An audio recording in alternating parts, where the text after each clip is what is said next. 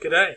In this lesson, we will learn how to secure the application using the permission system built into the ABP Framework. ABP Framework provides an authorization system based on the ASP.NET Core's authorization infrastructure. One major feature added on top of the standard authorization infrastructure is the permission system, which allows to define permissions and enable and disable per role, user, or client. A permission must have a built-in name, a string. The best way is to define it as a constant, so we can reuse the permission name.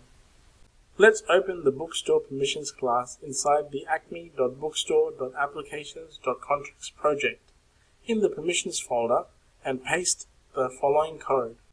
This is a hierarchical way of defining permission names. For example, create book permission is named and defined as bookstore.books.create. We should define permissions before using them. Let's open the bookstore permissions definition provider class inside the acme.bookstore.application.contracts project in the permissions folder and paste in the following code. This class defines a permission group with 4 permissions inside this group to secure the UI. Create, edit, and delete are children of the bookstore permissions.books.default permission. A child permission can only be selected if its parent has been selected.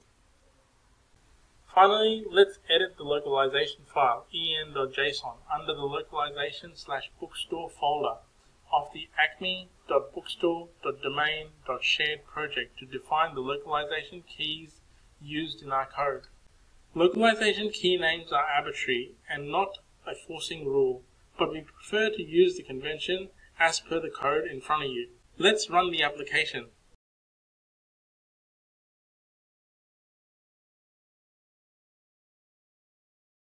Since we have defined the permissions, we can see them on the permissions management modal. We get to this modal by going to Admin Identity Roles page. Select the permissions action for the admin role to open the permissions management modal. We grant the permissions we want and save the modal. New permissions are automatically granted to the admin role if we run the acme.bookstore.dbmigrator application. Now we can use the permissions to authorize the book management page. Let's open the book app service class and add the following code in the constructor. Code app service automatically uses these permissions on the CRUD operation. This makes the application service secure, but also makes the HTTP API secure, since the service is automatically used as an HTTP API as explained before.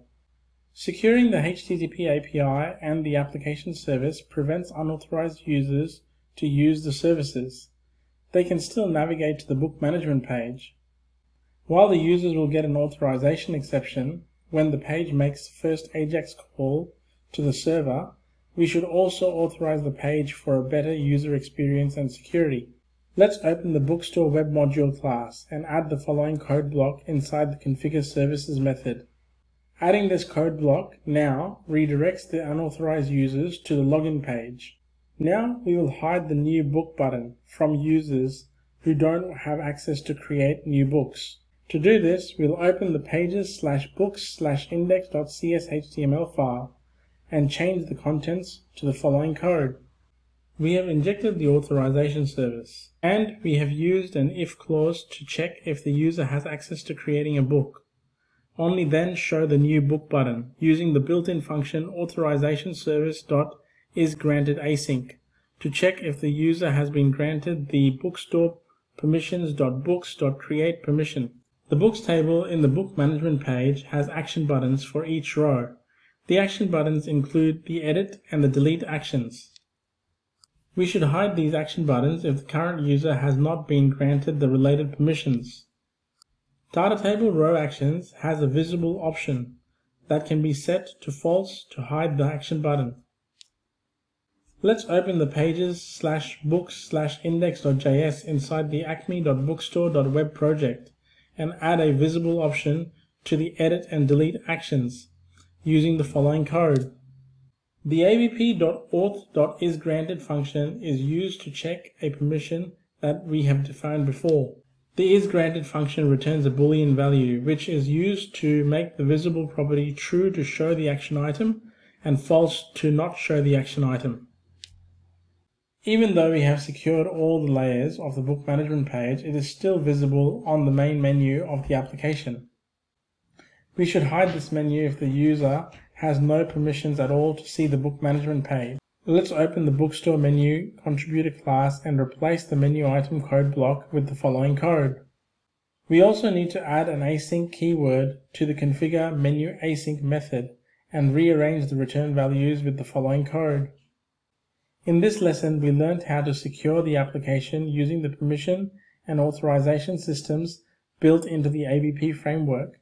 Join me in the next lesson to build the author's domain layer.